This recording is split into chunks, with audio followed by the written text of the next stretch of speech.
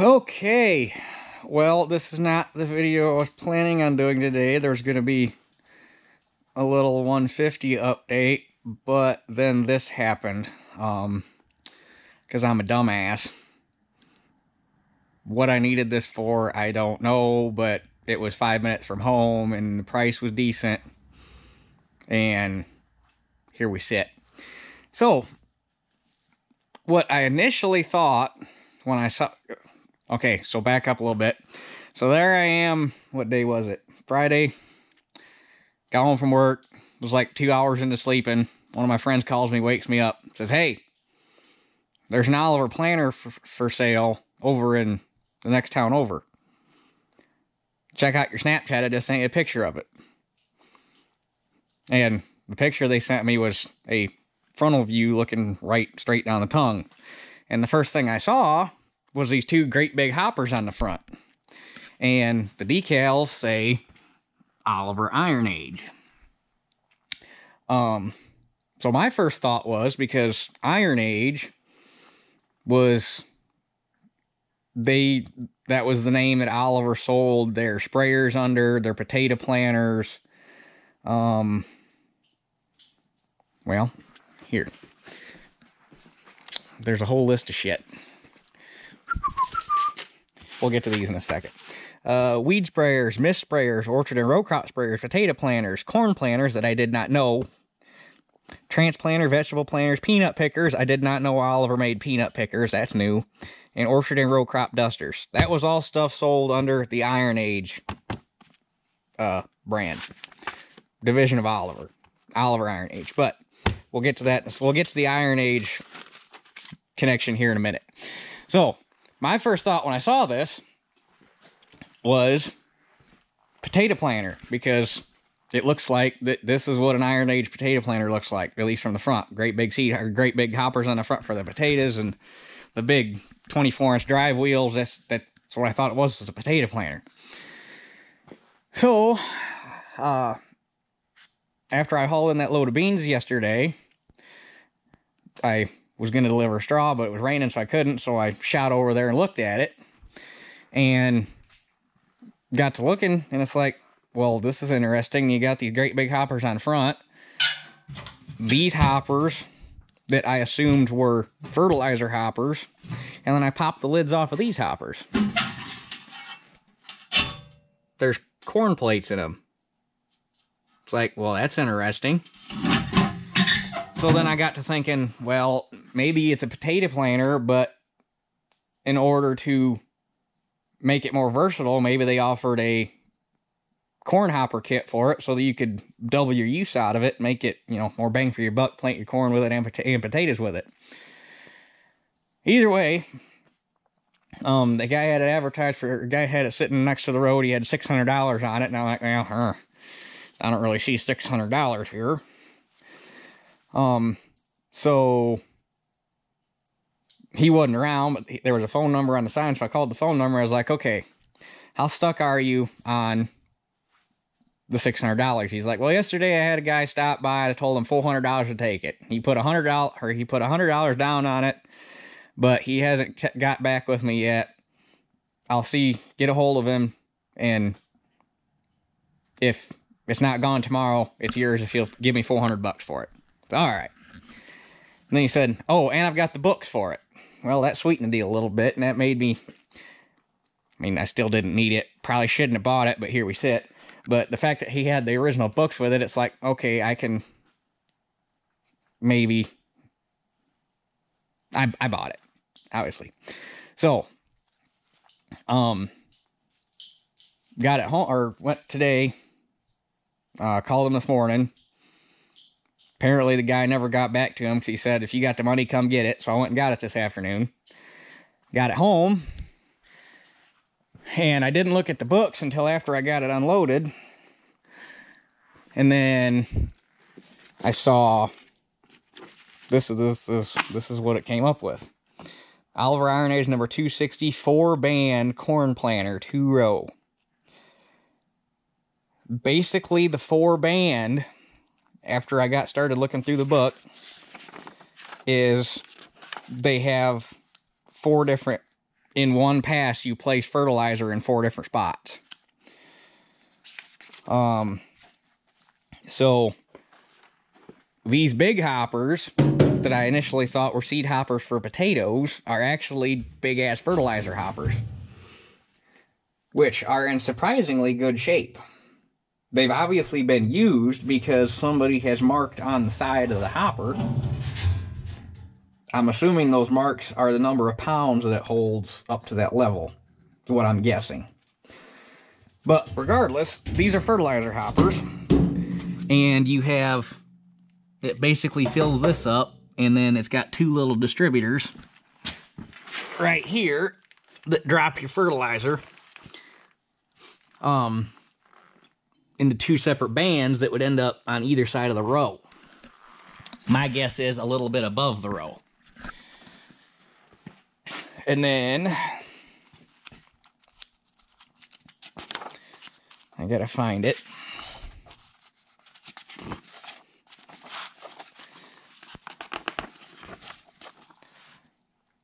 Looks like I'm missing these guys,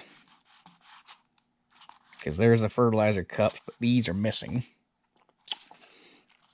There are a couple parts missing off of it, which I would have to come up with at some point, because this is gonna obviously have to be a restoration project. There's enough of it. I mean, it's worth saving. There's enough. There's definitely, it's like 98% complete and not actually in that bad a shape. Dang it, I might have went past it.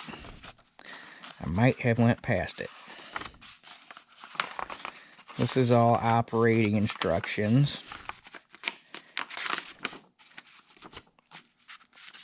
I think I went past it.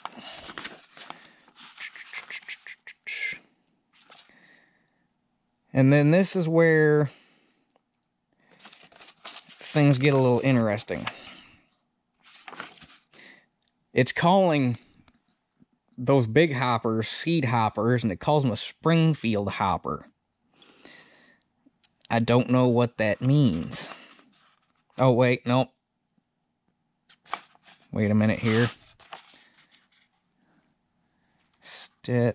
Coal hopper. Figure 12. Okay, so apparently you could order this thing with a coal planter hopper on it, which would be that guy. Springfield hopper, figure 11. So then 13B, we're looking for step 12B and 12A. Because I want to know figure 9, attaching Springfield fertilizer hopper. There it is. So yeah, this is this is your second fertilizer hopper, and this is for your in-row fertilizer. So you got your 3 fertilizer bands, you got your 2 along either side of the row, you got your in-row fertilizer, which is this, and then your seed is going to be your 4th band. So 1, 2, 3, 4 band. And then apparently you had the option to order this with a coal seed hopper, a Springfield seed hopper, which I've heard of coal planters before. I've never heard of Springfield planters, so that's different. But, and then obviously this one's got Oliver hoppers on it.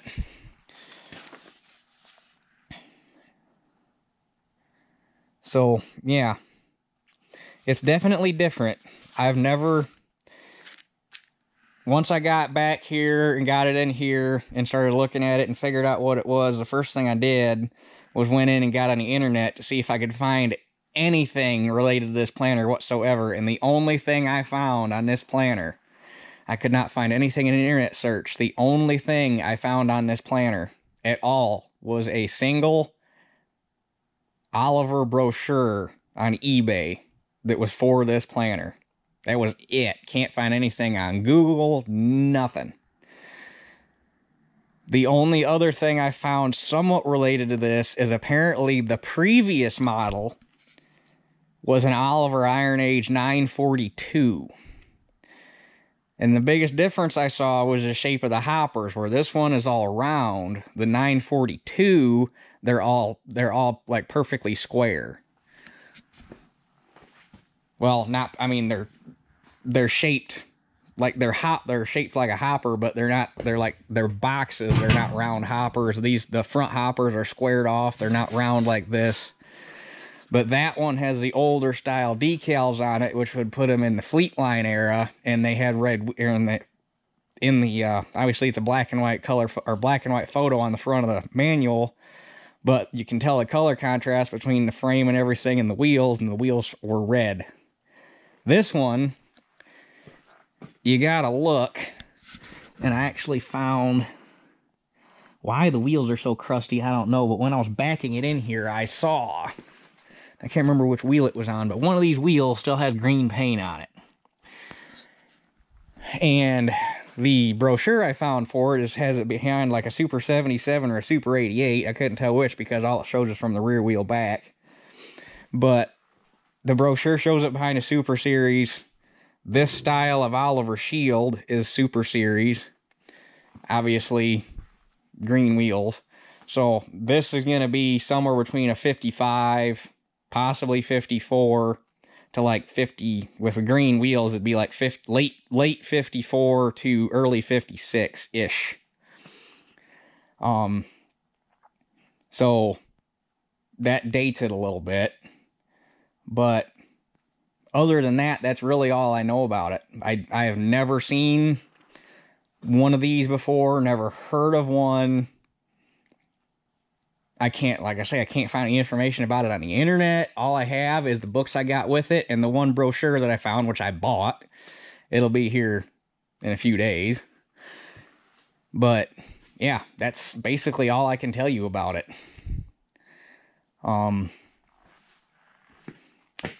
But as far as what it's missing, it is missing these opener discs, which that's a setting it. Let's go to the parts list. Let's see if it's missing what holds those discs on.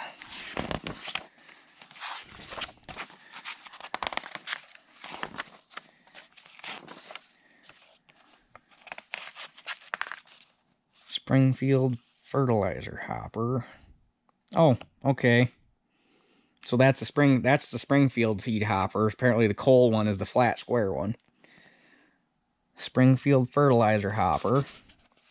So this is apparently all Springfield parts. Never heard of Springfield before, but that's apparently what it is. That's the Cole double seed hopper, whatever that is. These are the openers. So we're missing, yep, we're missing several pieces here. Fertilizer covering discs.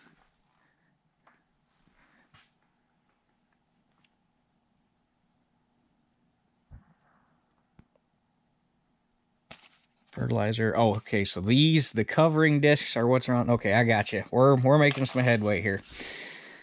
So basically, I am missing the discs, the hubs, and these I guess I don't know. Let's see, part number 16 bearing. So that must be some sort of chilled bearing. So I'm missing the bearing, the hub, the disc, and the hubcap. And those must bolt right there. And then I am missing one of the covering disc shanks that would bolt right there. Now, since it's an Iron Age, it's got me wondering if it shares some of these parts in common with a potato planter, which would probably make this stuff slightly easier to find, but not super easy, because even the potato planters aren't that common. Especially not around here. When you do find them, it seems like most of the Oliver potato equipment, the diggers and the planters and everything, it seems like when you find them, they're in like New York, Massachusetts, Delaware, Pennsylvania, like out on the East Coast in the potato country. What was the potato country at one time. I think they still grow quite a few potatoes and vegetables out that way, but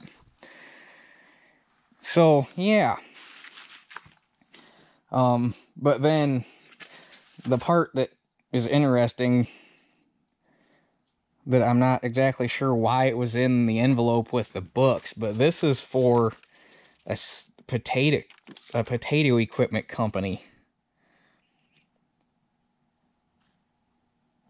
Lockwood Graders, Gearing, Nebraska. I don't know if anybody that watches my stuff has ever heard of that, but apparently they had warehouses in Gearing, Nebraska, Antigo, Wisconsin, Rupert, Idaho, Grand Forks, North Dakota, Monte Vista, Colorado, Presque Island, Maine, Gilchrist, Colorado, Six Lakes, Michigan, Two Lake, California, Bakersfield, California, Quincy, Washington, and Hefford, Texas.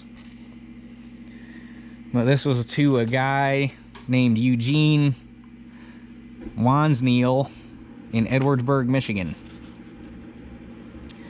But it was talking about that established service agencies throughout the country who will handle the sales of our products. It sounds like this guy was just inquiring about some equipment by the sound of the letter. But then there's somebody used a calendar page, Tuesday, April 1961. And it's hard to read some of this chicken scratch. It looks like plate number 17, Iron Age Hopper Drive. Something, I can't read that. Belt drive, item number 31, roller. Item number 30, groove pin. Wiggins something. Dayton belts for elevator. Lockwood Grader Inc. So I don't know if the same guy that had this thing had an Iron Age potato planter or what, but this I don't think goes with that, but it was in with the manuals. So that was interesting, and then this was in with it too. This is kind of neat.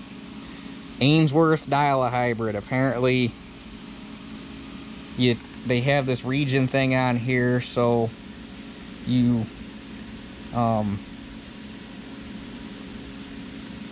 then they got your north there. Then they got these boxes that correspond with the regions: so north, north, central, central, south, central, south, and then blah blah blah blah blah blah blah.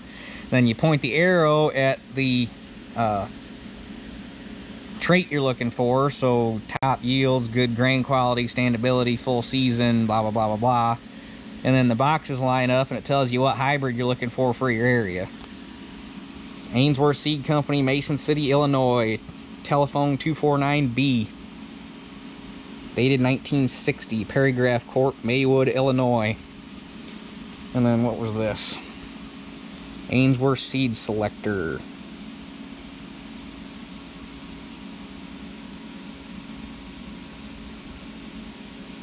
Acres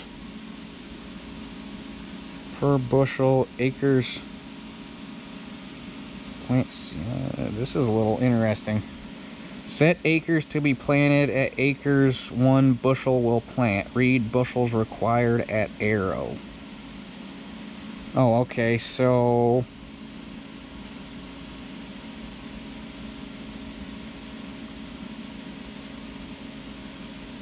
these must be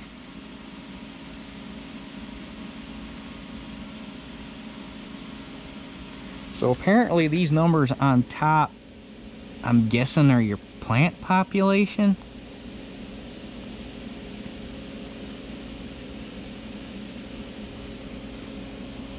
Yeah, because they say hill drop and drill, so you'd have plants at 17, and yeah, that makes sense. So apparently these numbers are your population you're shooting for. So let's say you're shooting, wow, these are low populations for today. So let's say you're shooting for 20,000 plants per acre on a hill drop system with 2 seeds per hill. You're at 15.6 inches between hills, or for drill, which is what a normal planter would be with just a regular plate, you're at 7.8 inches between seeds. And acres 1 bushel will plant. So on a large flat seed, 1 bushel will plant 3.2 acres on a medium flat. This is kind of neat, really. And then producers of X brand hybrid corn, purity approved seed grains, high plus feed seeds. And what do we got around the other side here? We got wheat, hairy vetch, Timothy, basically all your grains and small grains and forage crops. So let's say you're wanting to plant Korean Lespedeza, that's one we'll do. So at 60 pounds per bushel, your seeding rate of 10 to 15 pounds per acre. Seeding date in February.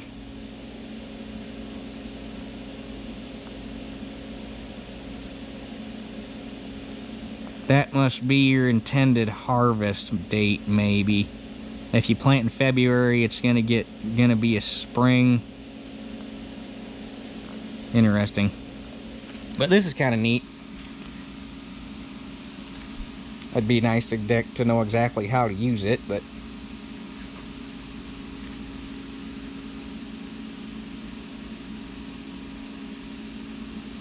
oh, and then there's another little dealio right here. So you got acres per bushel. You must use this after. So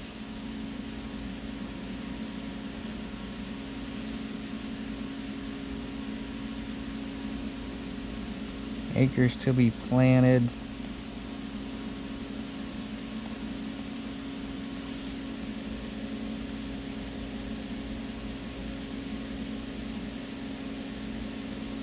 Acres. I really don't know how the hell that one works. Acres to be planted. Bushels are, huh, interesting. But that's neat.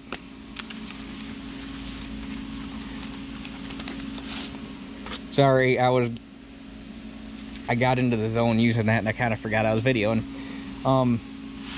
So yeah, but onto the Iron Age connection a little bit. So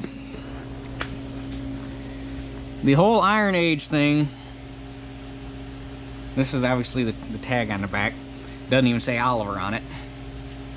Iron Age was originally a brand brought out in 1930 by the A.B. Farquhar Company out of York, Pennsylvania. Farquhar, A.B. Farquhar, I'm probably not pronouncing that right, but I cannot for the life of me figure. I've never actually heard anybody say that name out loud. So anyway, was founded under the Farquhar name in 1889, and throughout the late 1800s and into the early 1900s, they were actually a full-line farm equipment company. They had tillage equipment, they had manure spreaders, they had steam traction engines, planting equipment, potato equipment, they made sawmills, cultivators, you name it. It was a full-line farm equipment company. Right around the turn of the century, even up to the point they made a small venture into gasoline traction engines, and they had like 1 or 2 what you would consider small frame gasoline tractors that would compete with like a Rumley oil pull or something like that, but you know, littler, lighter frame, more toward the Midwest row crop guys, light frame gasoline tractors. But in the 1930s, they kind of got away from the tractor side, and obviously steam was dead basically by that point, at least in the agricultural world. And they brought in 1930, they brought out the Iron Age line, which was potato equipment, orchard equipment, sprayers, stuff like that. And then up until 1952, all this was built under the A.B. Farquhar Company name. And then in 1952, Oliver bought the company out and started selling everything under the Oliver Iron Age brand name. Although obviously by this tag, the Farquhar name still stuck around, probably because they wanted the name to go with the product. But they kept the manufacturing in York, Pennsylvania. It was there until White Motor Corporation, naturally, dissolved this division and got rid of it after the takeover in 1960. So basically, from 1952 to 1960, the Iron Age line was sold under Oliver Iron Age until White screwed that up. So that's where the Iron Age comes from. It's actually a lot older than the... Well, it's not a lot older. It's from a different company that became a division of Oliver. So that's where the Iron Age comes into things.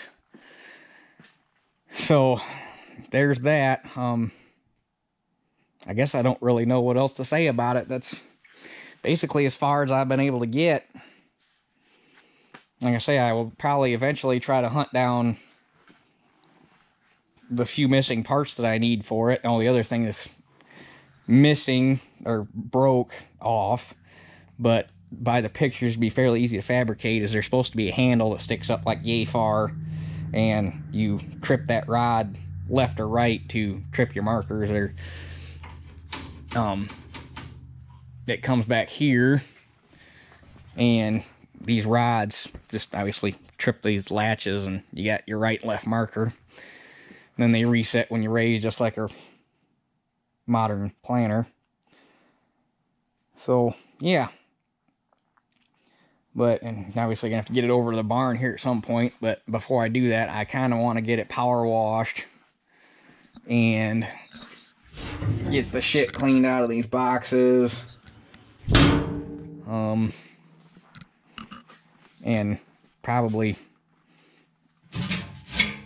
oil the inside of these boxes and everything to keep them from deteriorating any more than they already have.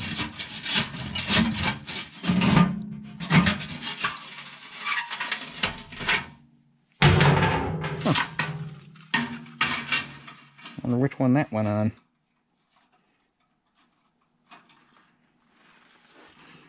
Actually, you know what? I wonder. I bet these guys originally went here off of this one, because that's got to go all the way down to your opening shoe. And I bet that the two of these that are on here were originally up on those front ones, because that's what they're supposed to look like. So I'm still missing two, but I'll bet that's what that is. I'll bet. Huh. Oh, and this one's missing the,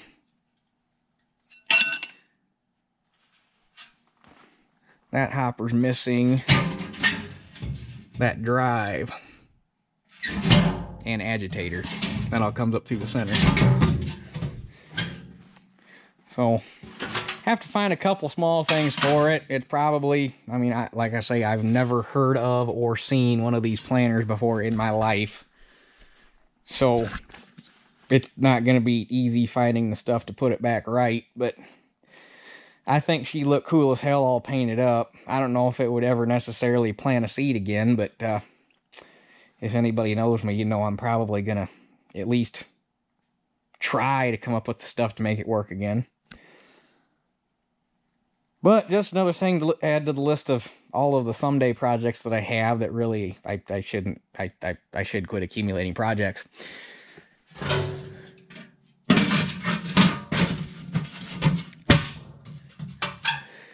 So anyway,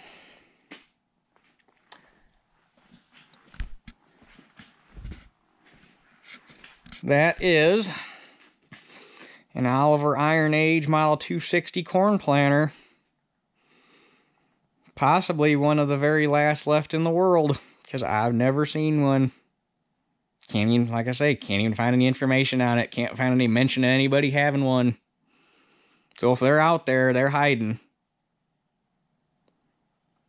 But anyway, I I guess we'll have to do the T105 video tomorrow, because this is your Saturday video. So I guess that's it for this one, and we'll catch you guys on the next one.